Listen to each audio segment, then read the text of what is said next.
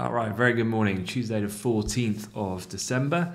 And before we begin the briefing, I need your help to sort out a debate in the Cheungy household last night, which was, what is the best Christmas movie? So in Twitter, I've done a poll last night, but you can only do 4 options, I'm afraid. So although there were good shouts for things like Scrooged and Elf and Love Actually and others, I've gone with Die Hard, Home Alone, The Miracle on 34th Street, or It's a Wonderful Life.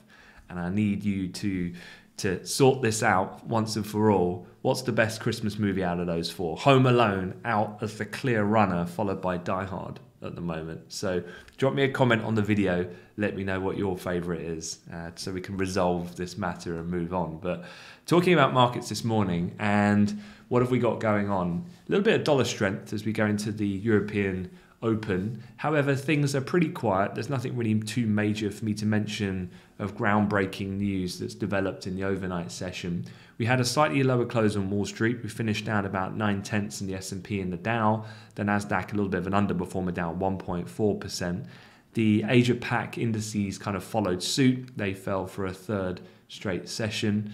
Chinese property and technology stocks in a little bit of focus, and they generally weighed in overnight Asia Pac sentiment. The first being sparked by a company called Shimao Group Holdings. And on the tech side, Weibo shares were down about 9% after receiving a regulatory fine as well. But as we go into the European Open, that kind of Asia Pac sentiment has just been brushed aside a little bit. Stock index futures just popping up a touch as we go into this morning.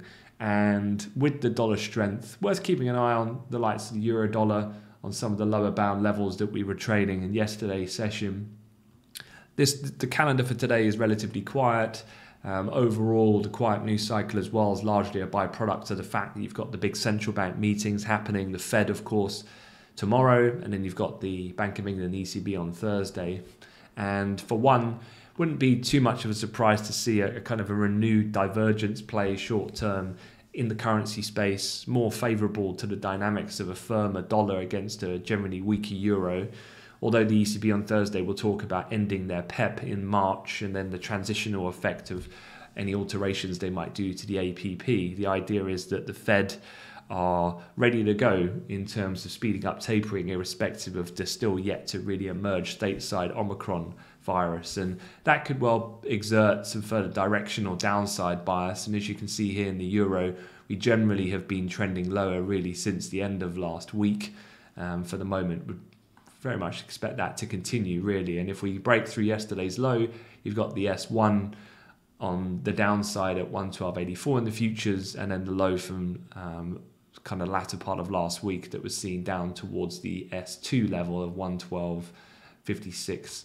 So likewise in cable, we did trend lower in cable overnight. There was obviously some news, further updates going on the UK Omicron front. So just get you up to speed of what's happening there. Obviously yesterday we had the UK Health Secretary Sajid Javid told Parliament that new coronavirus strain now accounts for around 20% of all confirmed COVID-19 cases in England, while the estimated number of daily infections is said to be around 200,000, according to an estimate from the UK Health Security Agency, and that would be by far and above the highest that we've ever seen.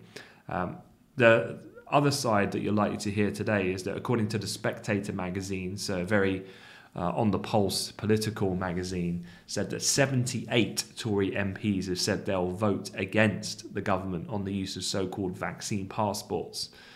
This was reported last night. That's just shy of the working majority that Boris has of around 80 in the House of Commons. Still, though, the measures are almost certain to pass, and the reason for that is the opposition Labour Party has said they'll still vote for them.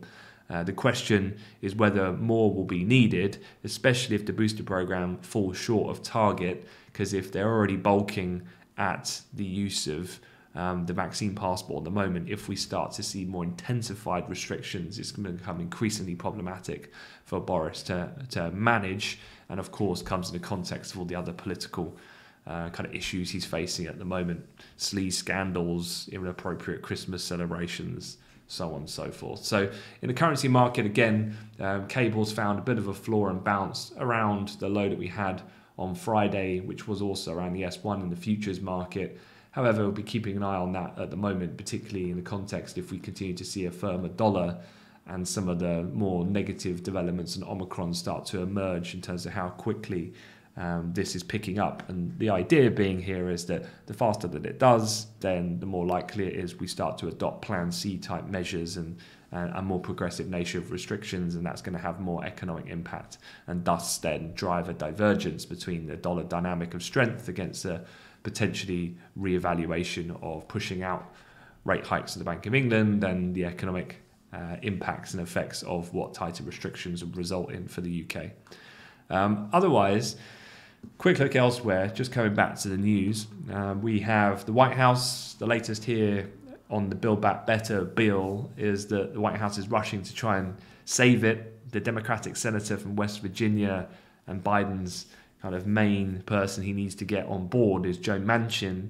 And he told reporters on Monday that he had a good conversation with the president and remained engaged in negotiations. And a lot of this has come as for months he's raised concerns about the size and scope of the legislation and has recently tied his objections to rising inflation. And that's very much what the Republicans' view is at the moment. Why would you want to do such magnitude stimulus when inflation is already tracking at a near 40-year high, of course, at around 6.8% year on year, as we saw last week. The other thing then is just ongoing. Elon Musk accelerated his disposal of Tesla shares as per that Twitter poll a few weeks ago. So he's offloaded another just over 900,000 shares for around $900 million US to cover taxes on the exercise of 2.1 million options.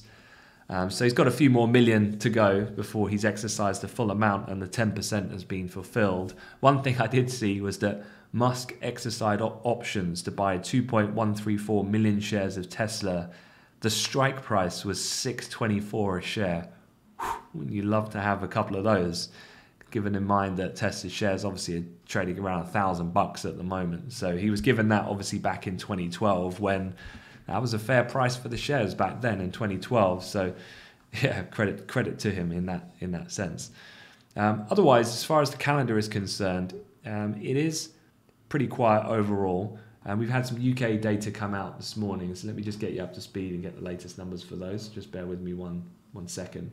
So the UK ILO unemployment rate, 4.2%, was in line with expectations. The average earnings ex bonus, 4.3%. It's a touch firmer than expected, 4%, but reaction in sterling dollar has been insignificant. So moving further on towards the rest of the session, what do we have? Very quiet, really. You've got the Eurozone industrial production figures coming out at 10. You've got US PPI numbers coming out at 130. And that is pretty much it. There's no major central bank speakers, of course, because they're all in the kind of blackout period. Well, that is for the Fed at least, going into tomorrow night's decision. And that's pretty much it. So don't want to spend any more longer than necessary to talk.